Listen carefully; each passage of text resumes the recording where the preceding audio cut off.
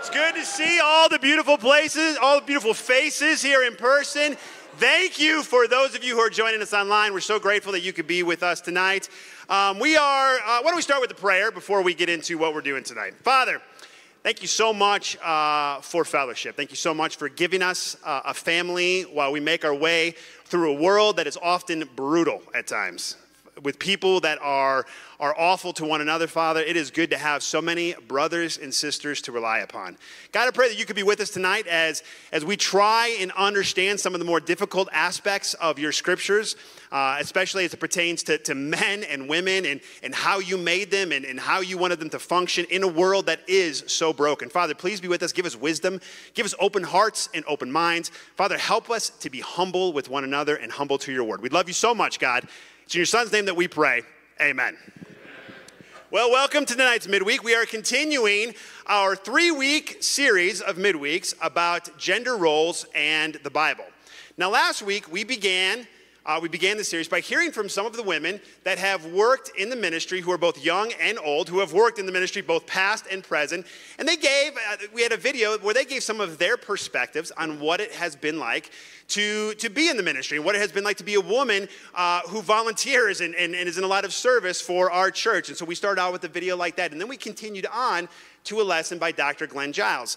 And we started out our study of women's roles by looking at a concept called cruciform living. All right? And the reason that we did this is because it's important whenever you study any topic in the Bible, especially one that can be potentially contentious or one that can be highly debated.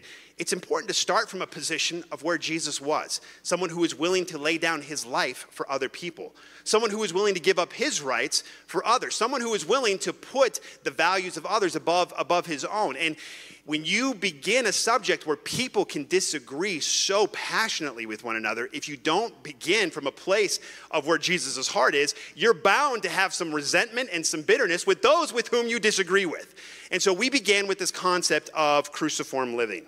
Tonight, we're going to begin our study of the women's role with an interview, okay? And it's an interview between my wife, Megan, and Dr. Glenn Giles. Now, we had asked everybody between last week and this week to go on to our website and view the 3 videos that Dr. Glenn Giles had put together for the staff. And these were videos that covered some of the more disputable scriptures about the role of women in the Bible. It also covered his view of what the Bible means by headship and how that might apply today, as well as some other things. And so we asked everyone to try and view that before they came to midweek tonight. Now, if you haven't been able to do that, that's fine. You'll still be able to get a lot out of this interview, but you'll get even more after you watch the 3 workshop videos. So you can just go to our website at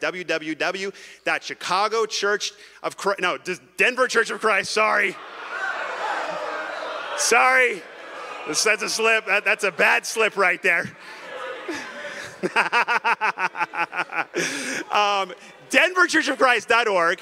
And if you go to where it says blog, you'll see a lot of our articles. You'll be able to read the teacher's paper that they put out last year, but then you'll also be able to watch the 3 videos that Glenn did as a workshop for our staff. Today, we're going to watch an interview that Megan did with Dr. Glenn Giles. Now, some of the questions are follow-up questions to those workshop lessons. All right, so she's going to ask some follow-up questions to what he taught there. She's also going to ask some questions about the process of how the teachers put together the paper about the women's role that went around to all of our international churches. She'll ask some questions about the process that we've gone through here in Denver. Now, for those, I'm sure we've said this ad nauseum at this point, but it's been a year and a half of the elders, their wives, the evangelists and their wives studying this out, debating it rigorously at times, going back over the same ground over and over again, and trying to come to some sort of consensus on what the Bible is, what it's saying on some of these issues regarding women today, the church, and their role. And so we're going to go ahead and watch this interview right now between 2 people who are very passionate and have a lot of strong opinions about this particular subject. So without further ado, the interview. Well, hello and welcome. My name is Megan Zellman, and I'm a women's minister here in the Denver church, and I'm so excited that we've been spending these last few weeks talking about the women's role. So today it's my honor and privilege to sit down and ask a few questions of the esteemed Mr. Dr. Glenn Giles. And he is going to help walk us through some of the arguments, some of the issues, some of the things that get highlighted as we talk about this. So, Dr. Giles, can I call you Glenn? Sure, no problem. Wonderful. So, Glenn, most people watching are going to know who you are, and you're beloved and well-known here within our fellowship. But can you tell us a little bit about who you are and why you in particular are qualified to talk about some of these things in a different way than the rest of us might be? Well, it's interesting. I'm not normally blowing my own whistle, tooting my own horn. Toot, I'm asking you to toot. You asked me, well, Toot okay. your whistle. Well, I think one of the things that really is helpful is if you have facilitation with Greek and Hebrew, and also understand how to study the Bible in a deeper way from a scholarly perspective. Yeah. And so I've done many of those things. I've had probably 25 courses of graduate study, and been studying since 1971 when I entered Bible college. Do you know what year I was born? No, I don't know what year. It was after 1971. You were born. Yes, you were born. No, I know you were. Give you a hard time. No, I didn't know what year you were born. No, I didn't know that. Yeah, no. I was born before that. Yeah, well, good. I hope that's okay with you. That's good. It's perfect. A little bit older, getting gray hair and white hair, whatever. It's a but wonder. It was so neat that gave me the opportunity to go through several different schools. One of them was Lincoln Christian University, where I spent 5 years to go through a Master of Divinity program. Wow. And while I was going through there, I had to know Greek and Hebrew first before you took the courses. Okay. And so then you took all the courses and you did exegesis on those courses. My major was New Testament. Okay. So after that, I went to Trinity Evangelical Divinity School, where I went 5 more years for another master's degree. Unbeknownst to me, I got to study under people that are probably the top-notch scholars in evangelical Christianity today, including Dr. Don Carson, Dr. Douglas Moo, and Dr. Scott McKnight. Yep. And in fact, Dr. Moo and Dr. McKnight were my readers on my thesis that I did. It was interesting to really be able to study under them. So I felt very privileged that I had that opportunity. Yeah. And then I still wanted to study some more, so I went to a liberal college, Marquette University is a liberal Jesuit Catholic university, and I took a PhD. I finished my PhD residency there in biblical, or actually religious studies, but I focused on New Testament. That was an interesting thing but it was really good because then I got to see the liberal side of things. Yep. In Lincoln Christian University and Trinity Evangelical Divinity School, you had a conservative side. Then you got to see the liberal side. Yeah. And it really stretched my faith a lot, but also helped me to really dig in and find out why wouldn't I want to agree with what they're having to say. Yeah, absolutely. And then, actually at that point, my wife and I both became disciples. I was in the Christian church before, but I really hadn't been baptized the way I feel God wanted us to be. And so we got baptized, and then I stayed in the church and taught from 1991. We moved out here in 1991, and I taught until now. Our DCC School of the Bible, it used to be, and now it's Rocky Mountain School of Ministry and Theology. And so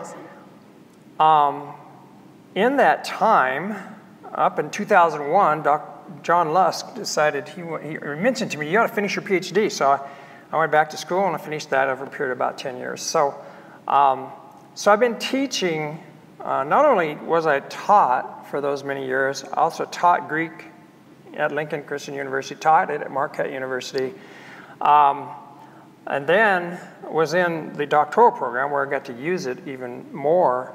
And then now, since 2009, I've been teaching at Lincoln Christian University as an adjunct professor in Bible and theology, and as well as we started our own school. And so I've been teaching graduate courses all along. So hopefully that has some merit to help out in understanding. Yeah, a little bit. I mean, I've read a few books about these things, so I think you're probably a little bit more qualified. But this issue in particular with women's role, how long have you been studying this out? I had my first class in 1978 at Lincoln Christian University. That was an interesting class because I had never really studied it before. Yeah. But it was a graduate Greek class. We had to go through about 9, I think it was the same nine passages we went through in our gender Bible study. And it was neat just to go through and see the issues. Yeah. So. Yeah. And what motivated you to keep studying this out, to keep looking at this? Well, any scholar in their field, once they come up on the issues that are really big issues, always go back to that periodically, because you learn new things, you hear new things, you research new things. Yep. So you come back to really try to, okay, does this make a difference in that? Does this make a difference in this? Do I understand it better? Do I understand it worse? So you always want to try to understand it better. Yeah. And so that's what I've tried to do. Knowing with that question, I did a research on baptism for the dead. I mean, there's nothing out there, but you still keep that open to be able to study it. Or about Jesus and the law. What's that mean? And so those type of things come back, and you revisit them, but you keep an open mind and say, okay, maybe I can understand this better. Yeah. And has this studying and these seasons of seeking to understand it better, has it changed your views on this issue at all? I have. I've changed. Most of the people in my first class were complementarians, as was I. And there was, I think, one egalitarian. And he took, there was a lot of criticism on his paper and stuff. But over the years, I've been, especially the last 3 or 4 years, when we studied this out with more contemporary studies from scholars, more, I guess, further studies on scholars, as well as the different lexicographical studies. I've come to be more a soft complementarian than a hard complementarian. Yeah. I'm not egalitarian, but I've been in the middle in the past, and I a little bit, but I think I've figured out that's probably where I'm at right now. Yeah, yeah. Mainly because of the studies that I've done on different words, especially 1 Timothy 2 and 1 Corinthians 11, and looking at it from a bigger picture of what I call inaugurated eschatology, looking at how the whole men and women relationship is depicted in the entire Bible. Yeah, excellent. Well, and I think most people probably have been able to watch the videos that you did for our staff and are online there. But let me ask this, how long have you been a part of the International Churches of Christ? We became disciples in 1988. Okay. Actually, we were disciples for that. We were baptized disciples. But 1988. Yeah. So it's been, what's that, 33 years? That's too much math. 33. Okay, sounds good. And so how have you seen, as our church as a whole, how have you seen the women's role change over that time? Okay. Yes. It's interesting because we were part of the Christian church. Okay. And there were no women ministers at all. In fact, my wife went to one of the Christian church Bible colleges, and she was going to take Greek as one of the required languages. Well, they said, you're never going to be a minister, and you're never going to teach theology, so you don't need to take Greek. So take German. And so she took German. Yeah. Wow. She didn't take Greek until several years later, when I taught her some of it. But, so do you write little Greek love letters to each other sometimes? No, she doesn't understand it as well, but we've done things, something like that. We actually do more German on that, because I had to take German too. There you go. Ich liebe dich. Oh, okay. That's what I tell her. That's good stuff. Now, the reason I want to talk about a little bit, starting with the Christian church, just to give a contrast, because when I went into the ICOC, things were a lot more rigid, extremely rigid. And especially the church we went to first was very legalistic about it too, I felt. And you didn't see any women on stage.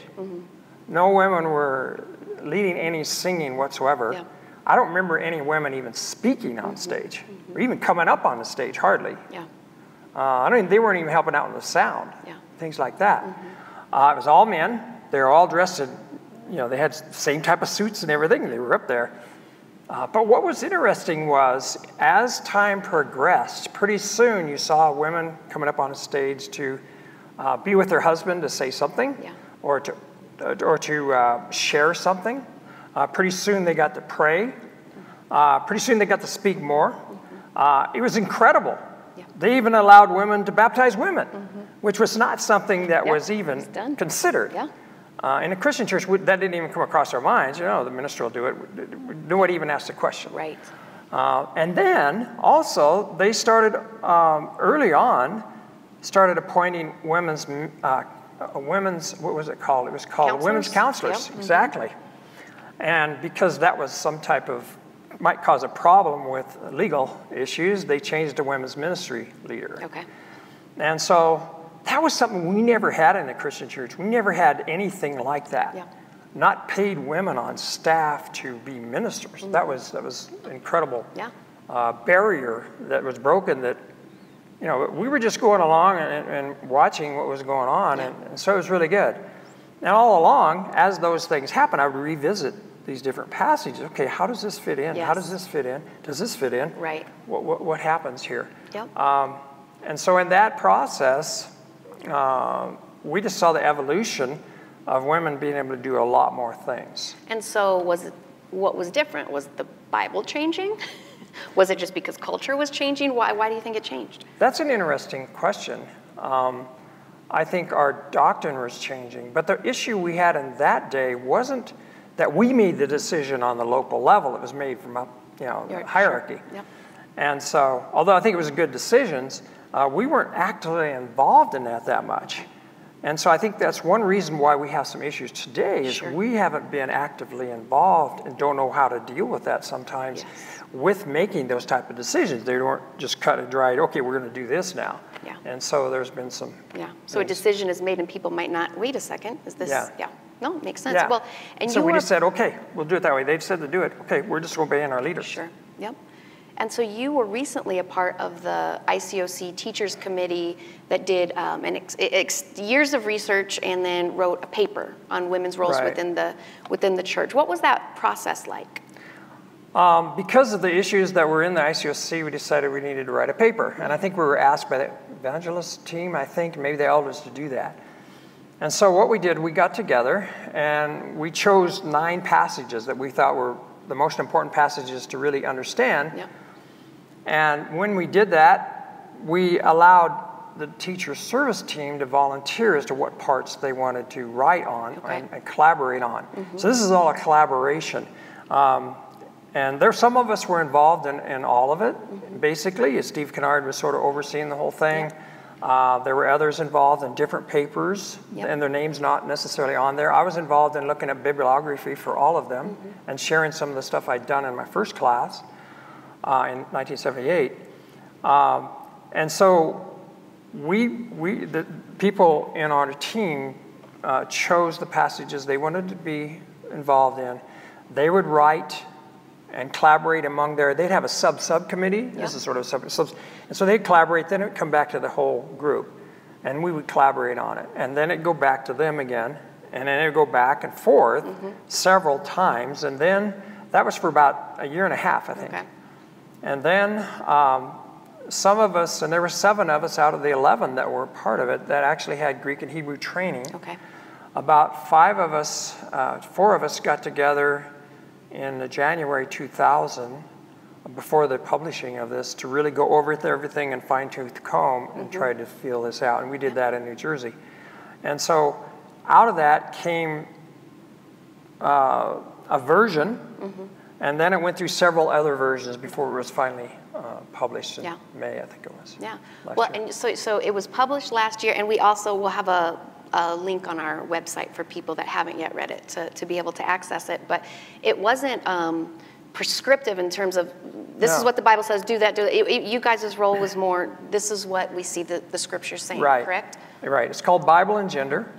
And we were just there to try to figure out, okay, what do we think the scripture is saying? We weren't tasked or even volunteered to do much application at all.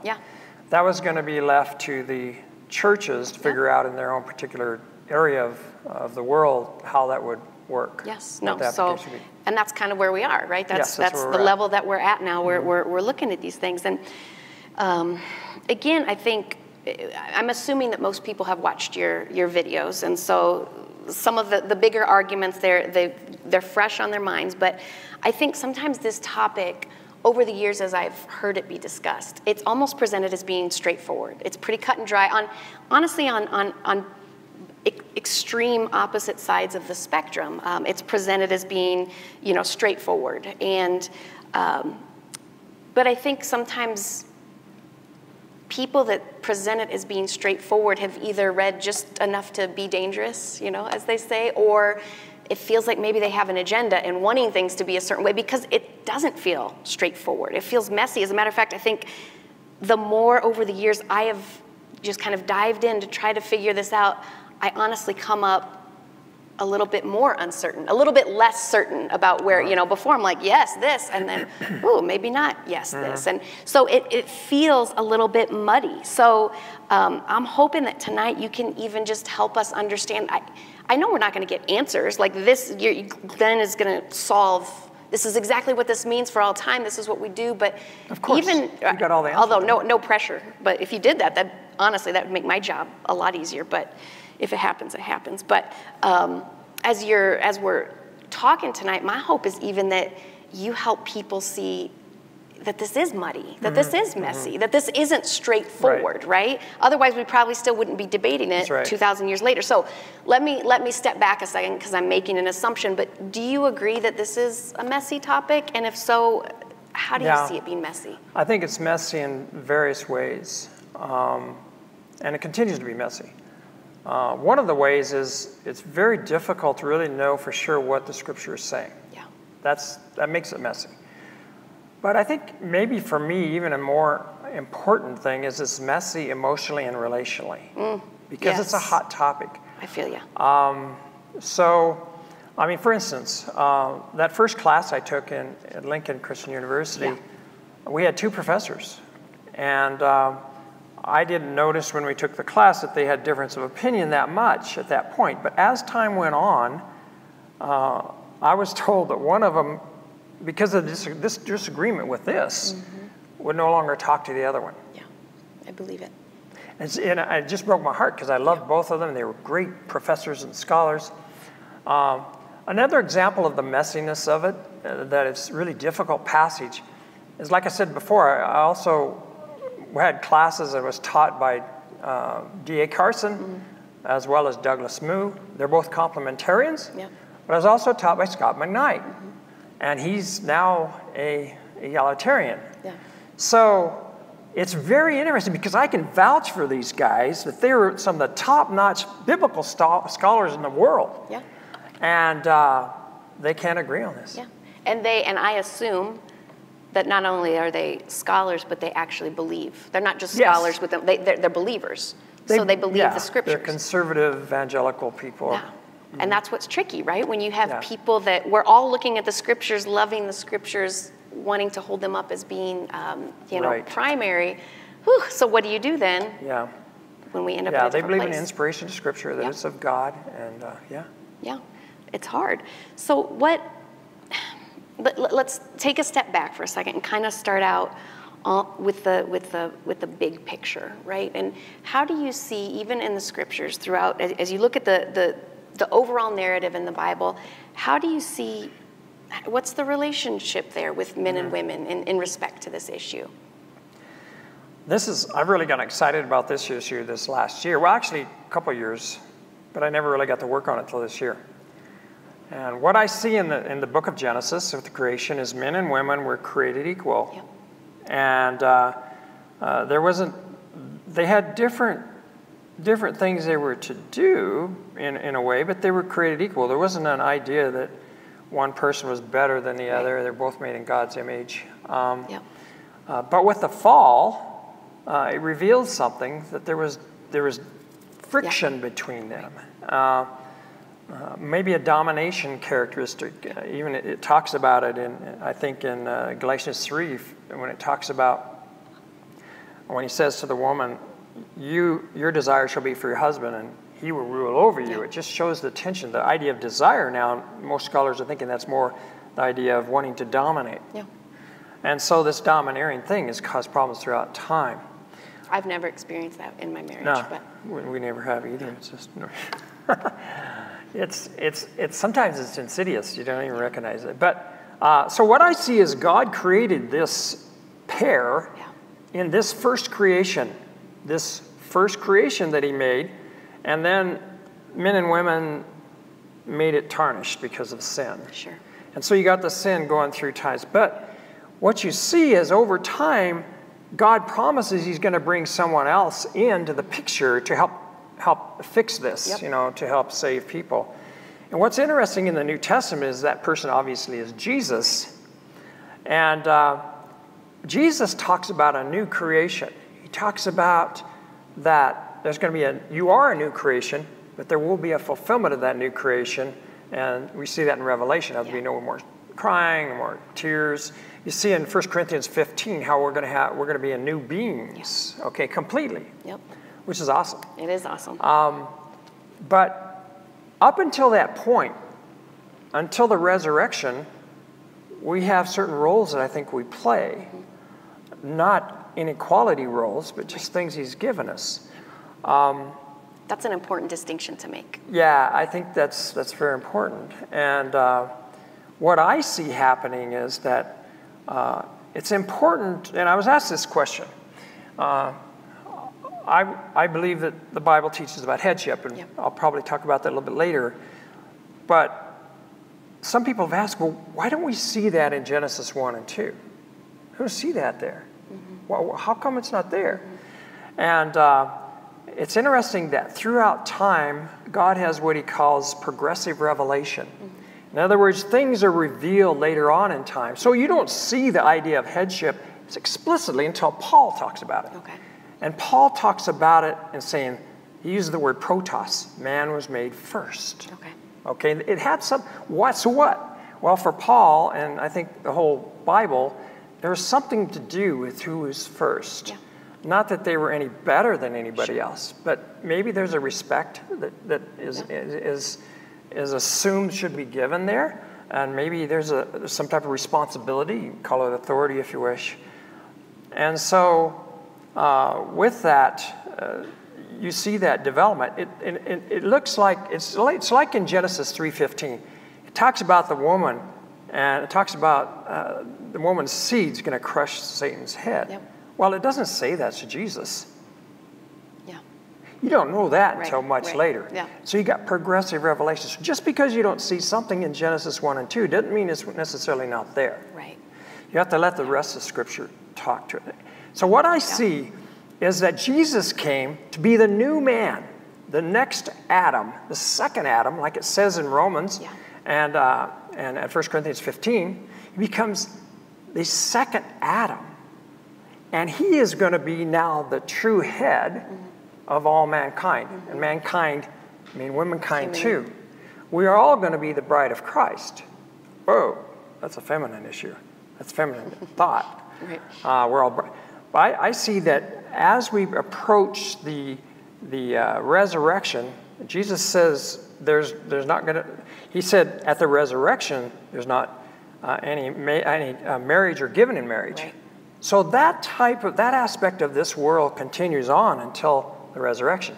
But after that, there's a whole different world out there. When we are the bride of Christ, he becomes the head of the race, if you will, of the new race. Yeah. He becomes the new, we're the new creation.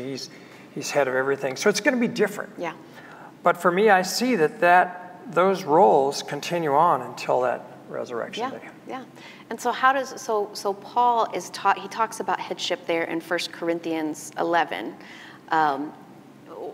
How does the idea of headship between men and women, how does that factor in then to our discussion about the roles of women within the church? Okay, let me look at that a little bit. Let's take a look at 1 Corinthians 11, and just a bit there. It's important, I think, to realize, and I say this in my lectures, so I'm not going to go over it really in depth, but Paul says, Verse 3, but I want you to realize, it's the word oida, or the word know. Okay. I want you to understand. Present tense, I believe there. I want you to understand now that the head of every man is Christ, and the head of the woman is man, and the head of Christ is God. I think that is incontrovertible. Basically, he's stating this is the premise we're operating with. I want you to know this. Because then he talks about different things people are doing that shame their head, depending on what the culture is. He doesn't want us to shame one another. He doesn't want us to shame Christ. Some people want to translate that as source, the word kephale, which means head. But I think that's a kind of not really a good foundation. And I think I say that in my lectures. So even if you do have the word source, it doesn't mean there isn't any authority to it. But when you look at the idea of authority, and you look at the lexicons on the word kephale, there's a strong emphasis on or evidence of some type of authority. Now, what's interesting is that Jesus turned that upside down, the idea of authority. And I think I may mention that too. But he said in Matthew 20, he says, you know the rulers of the Gentiles lord it over them, and their officials exercise authority over them. Not so with you. Instead, whoever wants to become great among you must be your servant, and whoever wants to be first must be your slave. Just as the Son of Man came not to be served, but to serve and to give his life a ransom for many. So Jesus flip-flopped that. In that day, that would have been heresy in the Greco-Roman mind. No. Woman, you got to obey me. It's that type of thing. And but he's saying, or whoever, if man, you got to obey. Whatever the case is, it was more of an I might call it today abusive type relationship. But I want to look at something because I think it helps over in Ephesians 5, just briefly. I think Ephesians 5 helps us to understand what this headship is like. It's not the type of headship where I'm boss. It's a headship where it's a mutual, I may be finally responsible, but it doesn't mean I'm the boss. I'm going to bulldoze you and make you do what you want, or make whoever do what you want. In Ephesians 5, it talks about the headship with husband and wife. And it says, submit, in verse 21, submit to one another out of reverence for Christ. So there's a submission on both sides. There's the idea of wives submitting to their husbands, but there's also the idea that men should love their wives. That wouldn't fly in a Greco-Roman day. So Jesus is turning this upside down, and Paul's following suit here, showing this is how headship should work. And so I think it's so important, and part of it is that he says love your wives, but the wives should respect their husband. So you've got that balance, but it's not a authoritarianism. And so I think it's important to take the other views or other usages of the word headship and look at 1 Corinthians 11 through those eyes, as well as Jesus' changing of what authority is like. Well, it's interesting because it makes me think maybe some of the tension that's around the idea and notion of headship isn't based on biblical headship, it's based on our own messed up ways of looking at headship and authority and what these things have perhaps meant since the fall. And I think I myself as a man have a long ways to go. I look at how I need to treat my wife better. In the past, I haven't treated her like I should. Or even people in the church. If we've got headship in the church, if it's the elders, how have we treated people? I think we're all got a long ways. That doesn't mean you throw out the truth, but that you try to conform your life to it. No, that's really good. That's helpful. I think, so not only does that passage give people pause and I think create some angst in hearts, but another passage that certainly does that is in 1 Corinthians 14. And it's funny because our church, well, let me read 1 Corinthians 14. As in all the congregations of the saints, women should remain silent in the churches. They're not allowed to speak, but must be in submission, as the law says.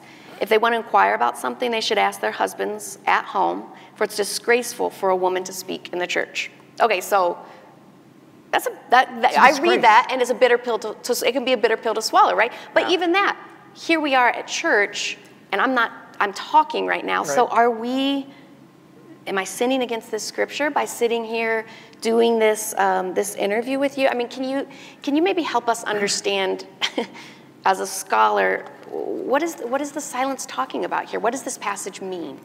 Well, it's important. That's a good question. It's important to understand context. Yeah. And here, that word is sagao. But it's used several times in this context from verse 26 following in chapter 14. And if you look at real close there, it says in verse 28, if there is no interpreter, then the speaker should keep quiet. It's the word sagao in the church, and to speak to himself and to God. This is talking about speaking in tongues.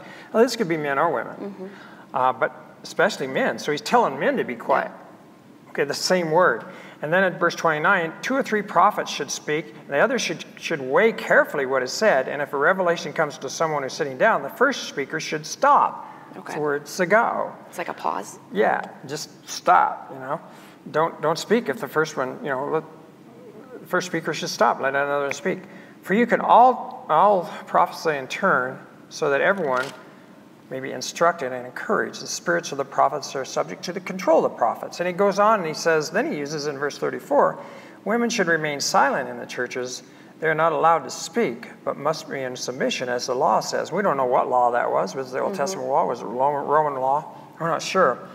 But it says women should remain silent in the churches. And then he goes on and it says, let the women talk to their own husbands at home if they want to find out something, for it is disgraceful. I take the word disgraceful as more of a cultural thing, because not everything in one culture is disgraceful in another culture. And as such, looking at the context here, the word silent has to do with order silence, silence to cause order to happen. Okay. Because it's talking to men and women, different things they're doing. Women, there may be a cultural aspect here about going home and talking to their husband that may not apply to men, which I don't think would. But I think the big issue is here that women need to be silent in order to promote the order of the service. Now, it can't mean all silent, because in 1 Corinthians 11 it talks about see women praying and prophesying. So it can't mean that. Yeah. So I see that as mostly cultural, to try to promote the order that Paul talks about, not only here, but in a lot of this book in 1 Corinthians. Yeah. So you have a passage like that. Again, when you have a straightforward reading, if that's all you have, okay, silence. Right. And then the other scripture that gets used, again, that causes some angst here, and is in 1 Timothy 2, which says something similar, starting in 11. A woman should learn, I appreciate it says that though, a woman should learn in quietness and full submission. I do not permit a woman to teach or to have authority over a man. She must be silent. So again, as I read this as just an English reader, I don't speak Greek. Let's say I'm just approaching the scriptures for the first time. That seems to be pretty straightforward. Right. Like, okay, shh, right? There's no... Can you walk us in this one too, again, just through the Greek, and maybe explain a little bit what the larger context of what would have been going on there in Ephesus? What might have prompted it that makes this maybe not quite as straightforward as we've read it before? Okay. Yes, the main issue is verse 12. I do not permit, and this is Paul speaking what he does. It's not necessarily a command here, I don't believe. I do not permit a woman to teach or to assume authority over man. The issue here has to do with basically a Greek construction and the definition of authority here. Okay. The Greek construction is deouda, which is the idea we translate neither nor. So a better translation might be, neither do I permit a woman to teach nor to exercise or assume authority over man. So it's this Greek construction brings two similar ideas together, not completely, but they have something common among them. Mm-hmm.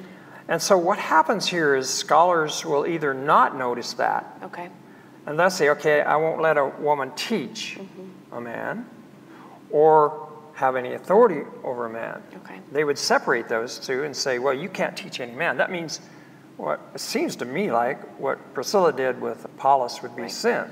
Right. Or exercise authority, or have some type of authority.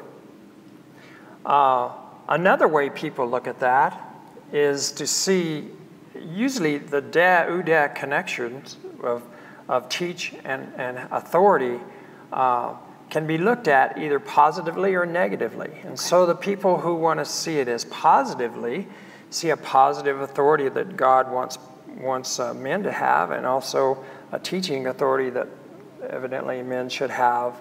It wouldn't be teaching false doctrine and the right authority, or the wrong authority and the right doctrine. It would be the other way. So they would see that this is talking about authoritative teaching. Okay. And any other type of authority is what's prohibited there. And so then there's a third way to look at it, and that is that the idea of authority, the word authentane here, which is for authority, can be positive or it can be negative. Yeah. The dictionaries are showing that now, and it's coming to the forefront more and more. I think that it can mean either way. And so for those, and I'm included here, who take it as a negative perspective, then you also see teaching as some type of negative. I see it more as a domineering type thing that they're doing. Or you could do like one of the lexicons says, it's independent authority. Okay. In other words, you're assuming something that's not yours. And so there's different ways to see that and understand that. We don't really have in English a good, the neither nor is probably good, but it's hard to understand it just by reading it in English. Yeah, yeah.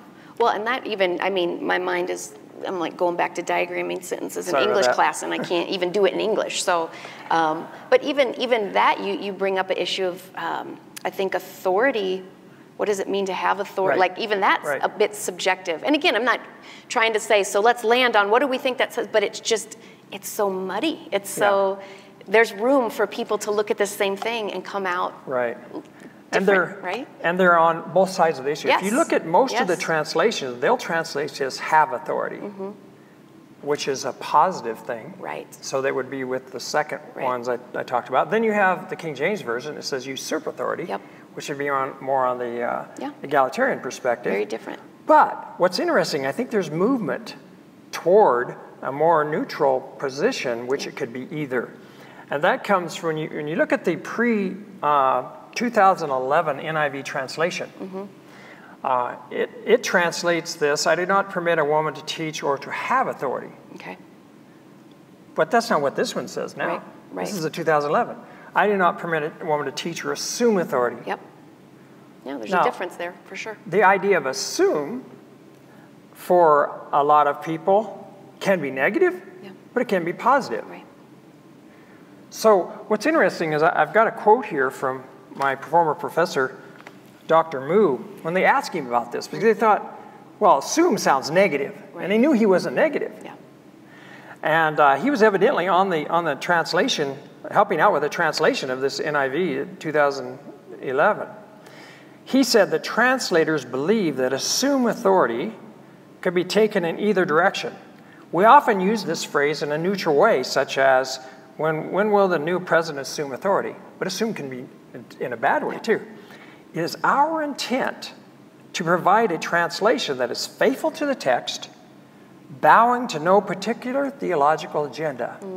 Now, this is really telling to me, because if have authority is changed to assume authority because it has some type of doctrine, that's interesting, because what is happening is opening up the door to validate that there's two ways to look at this. And this comes from Dr. Moo, who he's a complementarian. He's not an egalitarian. Right. So I just think, I see doors beginning to open to see this in a little bit maybe more balanced way. Well, I love it, and I love your perspective and your excitement on these things.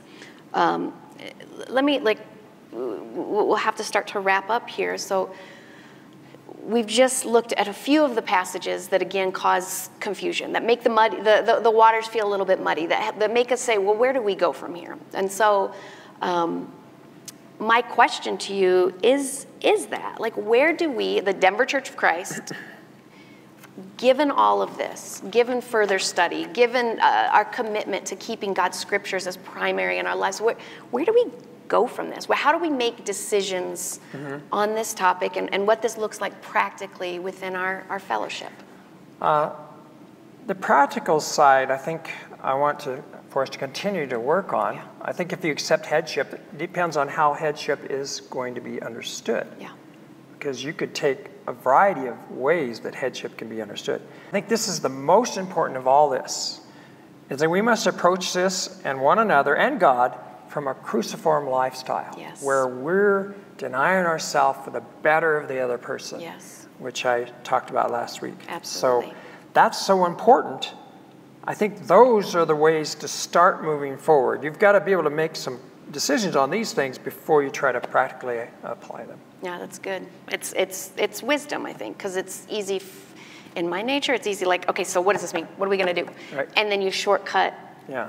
There's a lot that has to happen before we get to the what are you going to do, right? Right. Especially if we're going to try to keep in step with one another and build trust with one another. Exactly. So for the last year, right, the year and a half maybe, the leadership group of the Denver Church of Christ here, we've been wrestling through these things. We've been talking about these things. We've read books together. You've taught us on many different levels. We've had some lively discussions. We've had some boring discussions. Like there's the whole string. It's been a very, I think, intentionally, I will say that, intentionally lengthy and intentionally laborious process for those very reasons that you just described, right?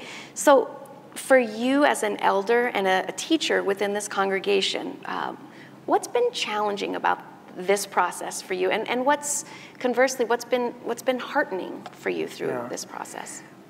I think maybe the most, not the most challenging, one of the challenges is that anytime there's change, potentially change, is that we tend to hang on to our traditions, what we've been taught in the past. And it's not necessarily bad. Traditions aren't all bad.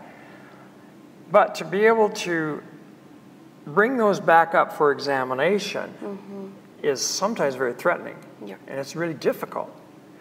And I think that's been one of the issues. It's been sort of a painful thing to do. And secondly, we're all on a different journey. I've been on this journey for 43 years. Right. Have you been on a journey for 43 years? I'm 44. I've been on a journey for 44 years. Close. So I think we got to be able to understand where people are at on this journey and give some grace there and be able to have this cruciform living. It's like if I expected my children, I'm not saying everybody that's on a different time or children, but just for example, the children, I can't expect them to be a certain place if they don't have the experience and they haven't really dug into something. Right. And not to say that I have everything right either, I don't. But I think that's one of the couple of the big things that we have to watch out for. Yeah. And I think one of the opportunities, though, is to see that we have an opportunity to live a cruciform lifestyle. We do. Learning how to have patience, learning how to bear with one another, learning how to maybe accept things on something that if it's decided that I don't think is really a salvation issue. It's in a salvation passage in 1 Timothy 2, I believe, but I don't think that part of it is a salvation issue. I think it has to do with something else we can talk about another time.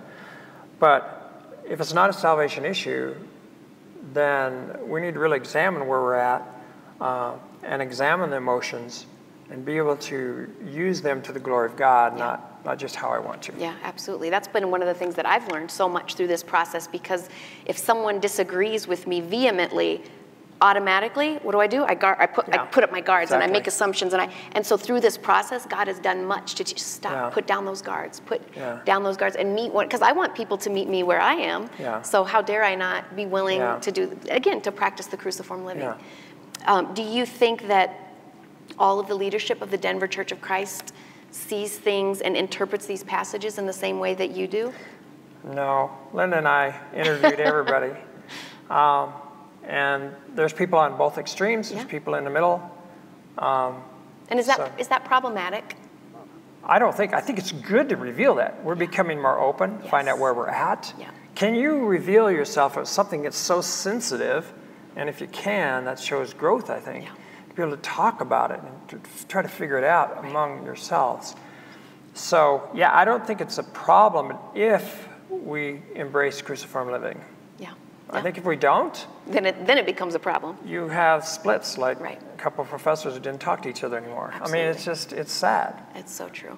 Yeah, in all areas, in all issues, right? Yeah. So last question, and this is just completely, I mean, this is very subjective. So I'm asking you, what do you think God is doing? Okay, so keep that in mind. I get that that's a thing, but this topic, and there's others throughout the scriptures, but to me, it just feels ambiguous. It feels like it was left ambiguous, that God he could have made it a lot clearer. He could have made it a lot more straightforward to my way of thinking. Why do you think God, why isn't it as straightforward? Why does he allow this? He wanted to torture you. No. Sometimes I feel like that, to be honest. No, and torture me, sometimes. No, I think the issue isn't the ambiguity of us today. That's the issue. Mm-hmm. But I don't think it was ambiguous to those people in that day. Good point. The problem we have is that we're 2,000 years removed from the New Testament, and even further from the Old Testament. Right. And so there's new culture, there's new understanding, there's understandings that that you can't dig up. Yeah. Okay, what's it mean, like baptism for the dead? What's that mean? I don't know. Yeah. I couldn't find anything. Yeah. And so there are things there are gaps in our understanding. And so that's why it's so important for us to really dig in. That's why we created our Rocky Mountain School of Ministry and Theology, so we can help people dig into those. That's great. To make a better decision on those things. Things that look straightforward, and most of the Bible is straightforward. I don't want to give an idea that it's not. There are certain things that it is pretty difficult, and it helps you to be able to understand more deeply what those issues are, so you can make those decisions. Yeah, no, that's good. Because the gaps, I think, do force us to dig in more with God, and then also they give us the opportunity, like you said, to practice the cruciform living, right? And I think the gaps are in our everyday life. Yeah. For instance, if you have a disagreement with someone, lots of times it's probably just because you don't understand where they're coming from. So true. There's a gap. And that's in today's present world. Right. What do you think for 2,000 years? Yeah, no, that's perfect. That's excellent. Well, thank you so much for helping us dissect this a little bit, for bringing up issues that maybe we have or haven't thought about, and especially just I very much appreciate your heart and your humility. I love that through all of this, you clearly are a man that loves God, that honors God, that cares deeply about his word, and so you're willing to do the deep dives that some of us aren't able to do, and then come back up with what you find. But I appreciate that your heart is one of a humble curiosity that you allow all of us to benefit from. So thank you so much for this time. Thank you all for listening. Again, if you didn't get a chance to hear the previous last week's lesson about cruciform living, or the previous lessons that where he did more in-depth teaching about all these passages, go ahead and look on our website and you'll find it there. But thank you so much, and have a great rest of your day. And thank you. All right, thanks for joining us, both in person and online. I was thinking, is it easier to raise like 6- and 7-year-olds, or is it easier to raise teenagers? It's a lot easier, in my opinion, to raise 6- and 7-year-olds, because the response can be, you do this because I told you so. And they go, okay, right? As teenagers, it's why. It's just because you said it, I'm going to go and do the opposite. And I think it was easier when our kids were little to say, well, here's the answer, and just very confidently, even though I was making it all up. But as we mature, we get called on some of that stuff. And so I know for some, as you're hearing these things, you may go, wait a minute, like I knew for sure 100% what that scripture meant. And Glenn and Megan and you guys are messing with my brain. And I think that's okay.